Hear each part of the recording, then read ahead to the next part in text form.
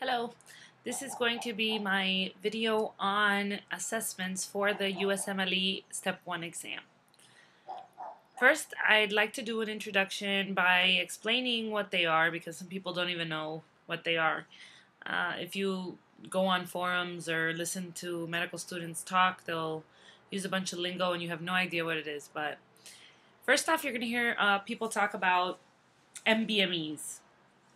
NBMEs are assessment exams made by the National Board of Medical Examiners, and it's basically the people that make the real test. So you can buy these NBME exams assessments on their website, which is www.nbme.org. So there is also, or at least the two I used, USMLE World, the same place where you buy your question bank. They also have self-assessments, and I believe they have packages where you can buy the question bank and it includes the assessments. So you can get those at www.usmleworld.com.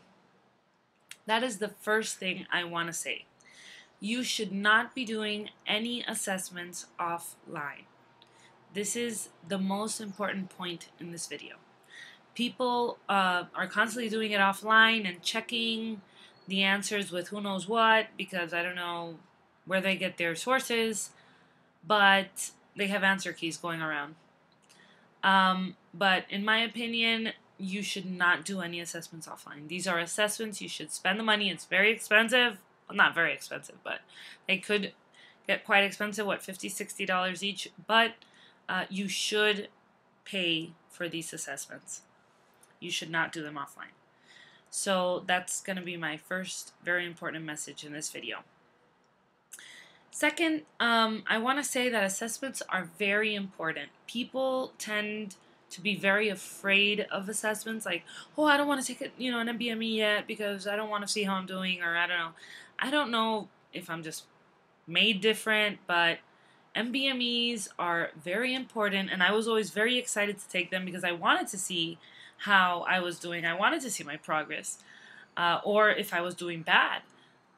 So they're very important for that. You need to see how you're doing, how you're progressing, and if you're not progressing, then you need to make changes in your studying so that you can improve, okay? So don't be afraid to take them. Be afraid of not taking them. Be afraid of showing up on exam day taking absolutely no NBMEs. Like I said, it's something very important that you should do, and you shouldn't be showing up to test day without having at least one exam under your belt. No, not one. I'm sorry, I take that back. At least 2 or 3 assessments under your belt saying that you have a passing score. So don't be afraid to take them. Take them. So I'm going to go through how I did them in order. I always feel like I'm repeating myself, but I started studying for my exam, and the thing is, people ask me, they'll watch this video and be like, when did you start taking your exam? Because they haven't seen the other video, so I try to repeat myself.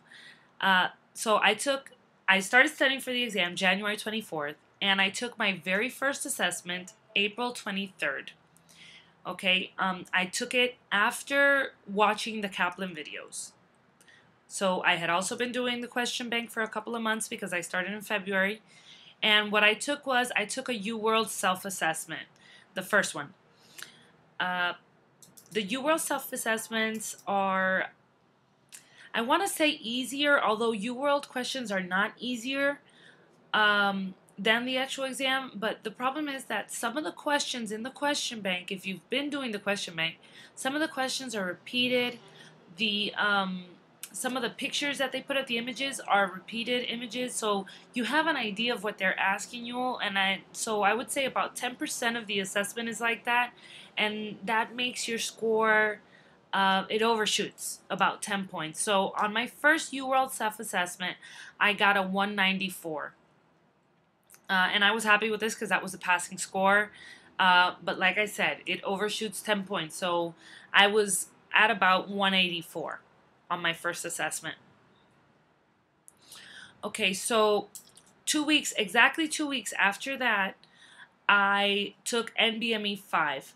I had seen, I think, a couple of weeks or 1 week of first aid when I took NBME 5. And I got a 194 again, the same exact score.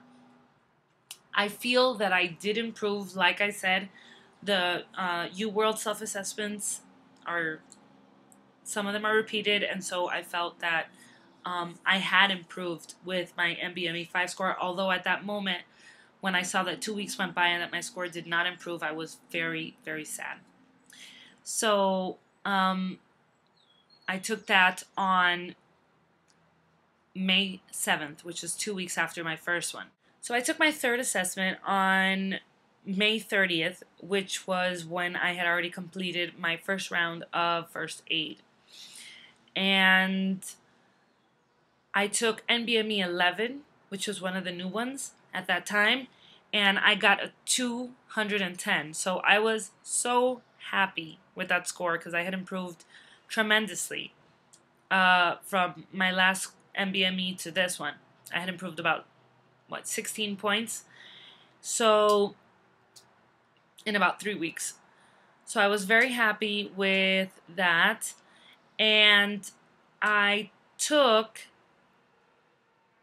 UWorld Self-Assessment 2 on June 13th, which was 2 weeks after the last NBME I took.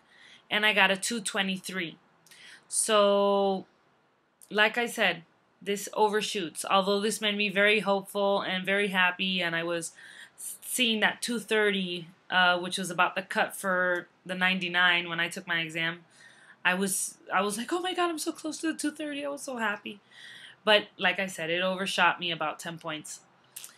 And then on the 20th of June, which was a week after that UWorld Self-Assessment 2, I took NBME 7 and I took the free 150. The NBME 7 is, I would say, the most predictable NBME, although all of them were right on for me.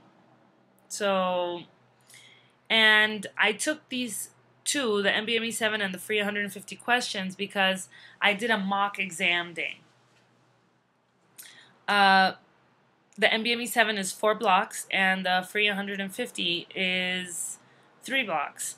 So it was 7 blocks, and I did it just like if I was the day of the exam. I timed myself, I did everything. So I would say that everyone should do this. I got on the NBME 7, I got a 210. And on the free 150, which is super easy, I got 79% correct. So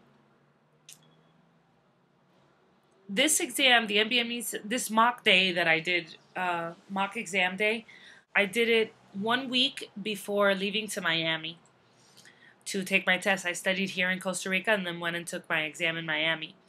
So I left to Miami on the 28th of June, and I took my exam July 1st. So I think you should leave NBME 7 just because they say it's the most predictable. I think you should leave NBME 7 for about a week before your exam so you really know what you're going to get on the exam, because I mean, I got a 210 on my NBME 7 and I got a 213 on my real exam, so it's dead on, you know, plus minus 5 points.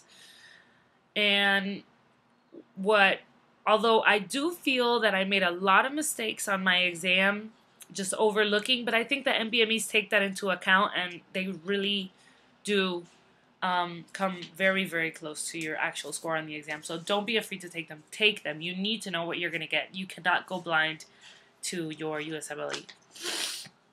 So in conclusion, I want to say that the UWorld self-assessments are much easier than the actual exam because, like I said, it has repeated questions and images. So just know that if you've taken the question bank, the USMLE World Question Bank, then it will overshoot your score about 10 points. The NBMEs are right on, dead on with your score. Take them all. I didn't have the time to take them all just because I took too long watching the Kaplan videos and everything like I've said in my other videos, but you should take them all. You should take all your NBMEs. Not only because it's preparing you for the exam, you should check them too, by the way. You should go over them and see the mistakes you made. And I want to say that the NBMEs are trickier. The way that they ask the question is trickier than the actual exam. Their questions are, sometimes you have to think about it too much. I didn't have a lot of time left over. And when I was taking the NBMEs, the assessments, and on the actual exam day, the questions were much more straightforward, and I had a lot of time left over at the end of every block. I also want to say, although I cannot talk about any questions on the exam, the images that are in the NBME assessments are the same images that are on exam day. So I had, I want to say, 3 or 4 images that were exactly the same images. Now, the questions were not the same as the NBMEs, but the images were, and they were asking about the same subject. So, I don't know. Let me give you an example. I am not talking about my exam, but let's say there was a picture on lupus. So, let's say in the NBME, the picture was the typical malar rash, and they ask you what the diagnosis is, and on the exam they can ask you, instead of diagnosis, then they'll ask you I don't know, the cells involved, or what type of hypersensitivity it is, you know, something like that. But you know how the exam is, well, you don't know, but on the exam they don't tell you the diagnosis. So in the picture, if you already know the diagnosis because you already saw the question in an NBME and you already know that it's lupus, then when they ask you it again, you'll get that point. I would say there are like 3 questions or so that, or 4, that I got right, that I maybe would have gotten wrong, that I got wrong in the assessment but got right on exam day because of the NBME. So do them all. And my other tip would be to do 1 mock exam like I did. You need to know what it feels like to do 7 blocks in a row. You really do need to know how to do them. I would say that I did the mock exam with the free 150 questions that USMLE, or I think it's the NBME website, gives for free. It's also the free 150 is the same ones that you can take at the testing center, like a couple of days before they let you go and do that for a charge. I wouldn't pay for it to do it at the place unless you want to go see what it looks like. But I would say that doing a mock exam day is very important because you do really need to feel the exhaustion. And that's it. My last tip is do not do them offline. I've said this a couple of times, but do not do them offline. That you're cheating yourself. You really need these assessment tools to let you know how you're doing.